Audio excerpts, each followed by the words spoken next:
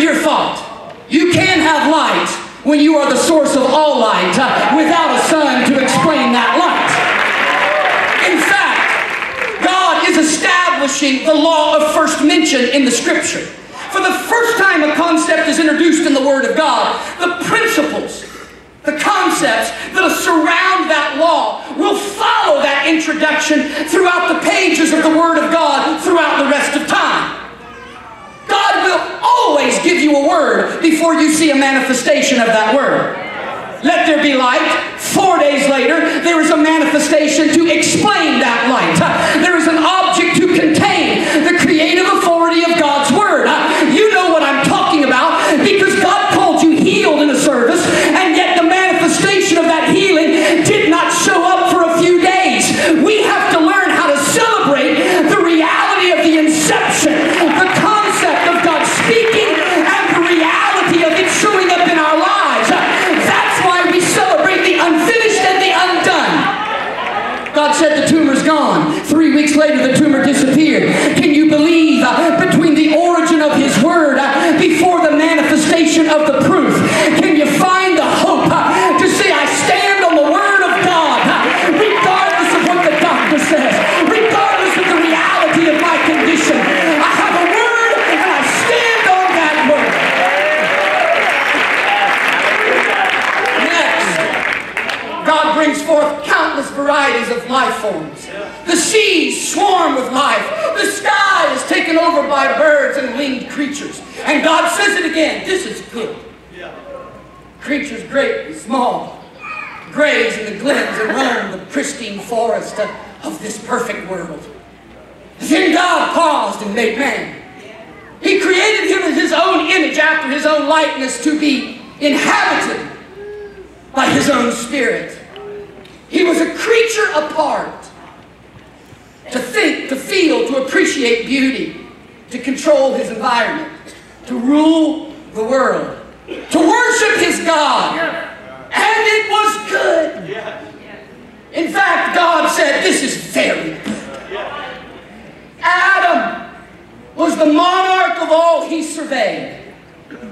Everything was under his feet, loved by God, daily in fellowship with Him. And yet, one particular day, God declared, this is not good. For Adam ruled his vast empire alone. The birds of the air had companions to share their nest. The foxes had mates in their dens. The neutrons had protons. But Adam roamed the world alone, solitary. Adam possessed relationship with God, but he had no prospect of fellowship with another human being. And God said, relationship with me alone is not enough. Let me make it clear. Some things are better shared. The presence of God is not meant to be found alone. That's why the body of Christ is so valuable in your life. Because there's something about when believers come together. That's why we don't forsake the assembling of ourselves together. Because there's a divine release of God's fulfillment that happens no other way. God said of His own creation, what I provided you, Adam, is not enough. God recognized Adam needed more. And Adam's poverty. He was rich in fellowship with God, but he was poor in the prospect of relationship. So God placed him asleep, and to work God went again. Into a deep sleep, and out of his own self God created. The answer to the question Adam didn't even know he was asking. And when he woke up, he was starstruck. He's not even very creative. I mean, after all, he names the animals, and he names her, and he stutters a little bit. Whoa, whoa, whoa, whoa. Woman, whoa, wow. I mean, after all, wow is there, right? You'll find out. But Gentry, yeah, it's not long, but... the solution to the problem he doesn't even know he possesses, because that's God. He gives us what we don't even ask for. What we don't even know we need, God's setting us up for a better level.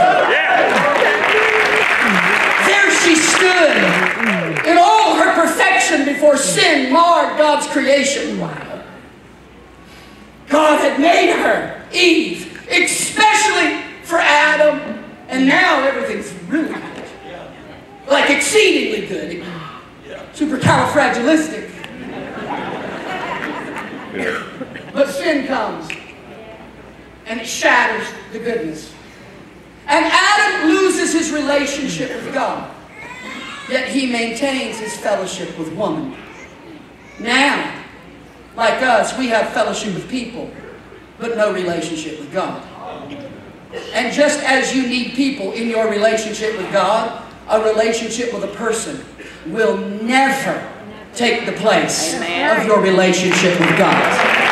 It doesn't matter how perfect you may believe them to be, until you have a relationship with God and a relationship with people, you are not fulfilled. No wonder the enemy tries to divide your family. No wonder the enemy tries to wreck your relationship. No wonder he reminds you of the anger, the abuse, the bitterness, the pain. No wonder he slides in to manipulate our emotions and drive us apart from people.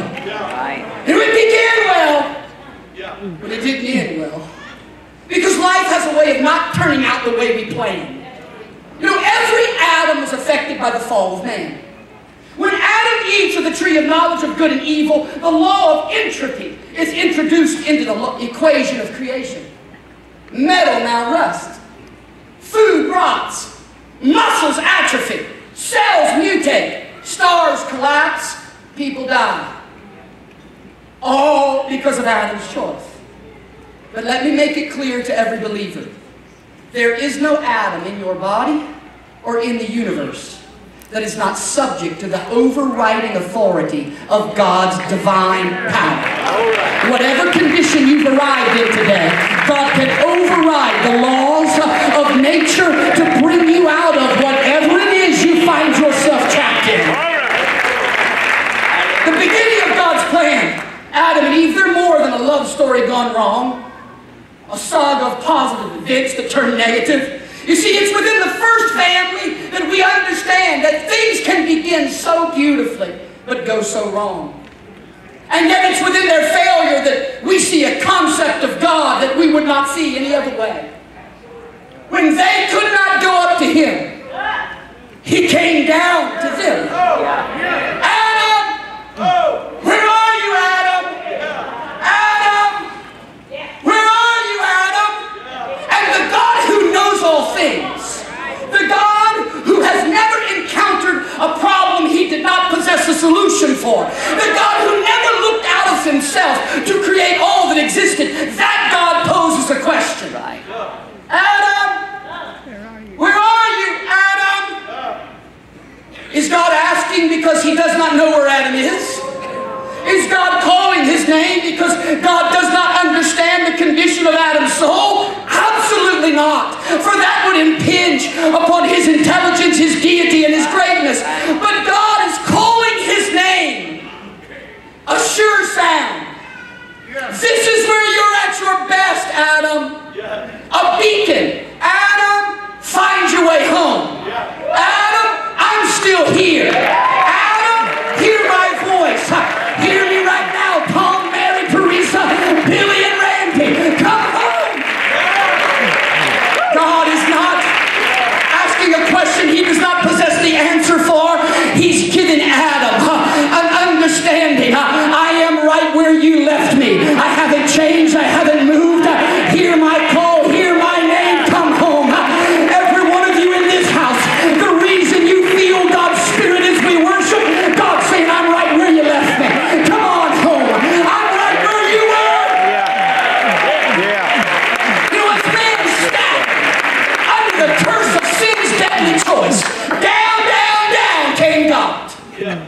Down through the generations of time, across the span of eons and generations, through the hours and the minutes and the days, down God came, down through 42 generations, across the bonds of the law, past the tabernacle and the temples, the ceremonies, the feasts, Passover and Pentecost, through the high priest and the Levitical priesthood, past the judges and the kings, down God came. I'm coming down to get you, Adam. I'm coming down to get you. And before I'm finished, I'll redeem you to myself. You hear me, POA?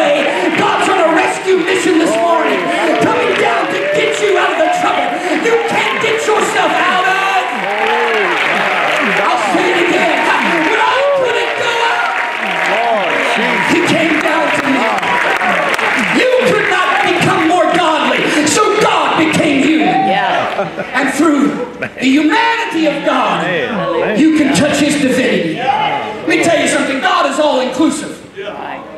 He's a one-man God. He's a one-man show. God is the offerer and He's the offering. When God got ready to redeem me, He needed nothing outside of Himself to redeem me with. What God needed, God became. What God asked for, God supplied. In the Old Testament, the priest had to bring the offering. He had to offer the offering because he could not receive the offering. But God offered Himself as a sacrifice for everyone of our sins. He was the sacrifice. That's what Genesis 22 said. That God Himself shall provide the sacrifice. God offers Himself to Himself on my behalf. That's the God we're worshiping today. But why is it when we sin, we run from God? Adam's quick to point at Eve. Say, it's her. By the way, she was your idea. Adam, by blaming Eve, is suddenly blaming God. But I'll just be honest with this congregation. I refuse to leave my destiny in the hands of anyone else's decisions. Can I say it again? I will not leave my spiritual destiny in the hands of anyone else's decisions. You see, I decided a long time ago, nobody can help pray me. No one can help sacrifice me.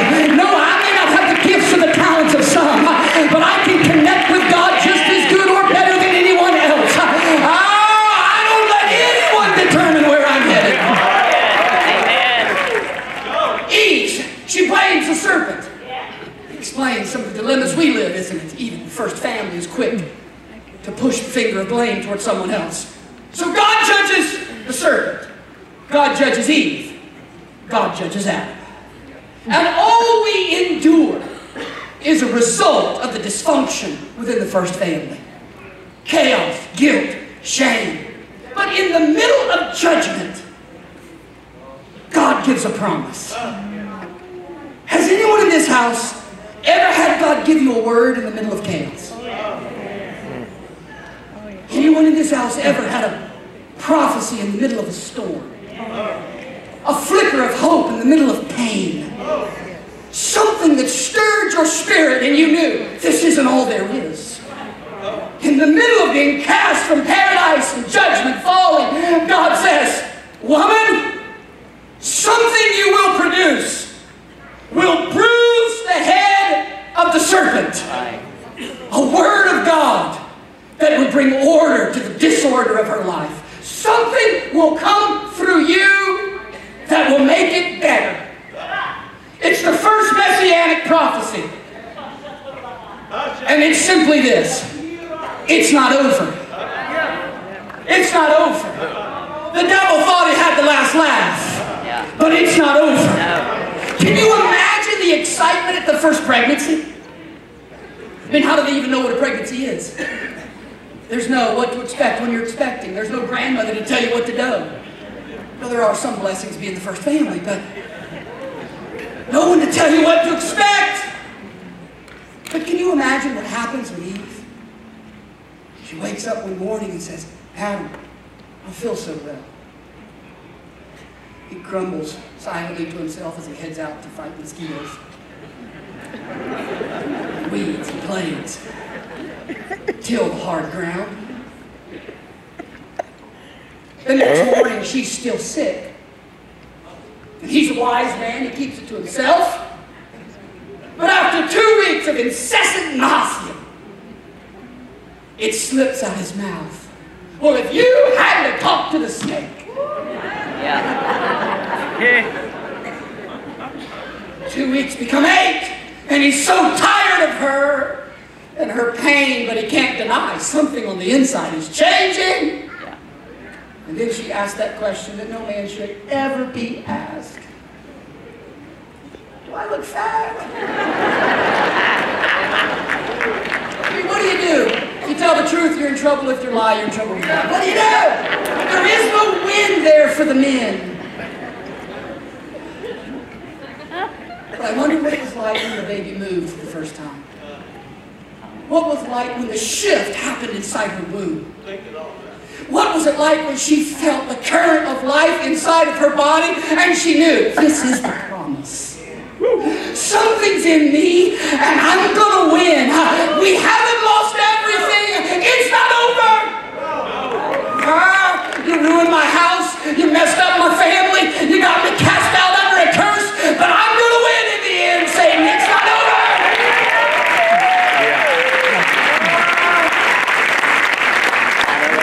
You know, there's a little bit of theological debate that Cain and Abel are twins, and it's irrelevant. But one is a keeper of the sheep, and one is a tiller of the ground. And Adam and Eve raised them to be religious. But it didn't turn out the way they think. You ever had something not turn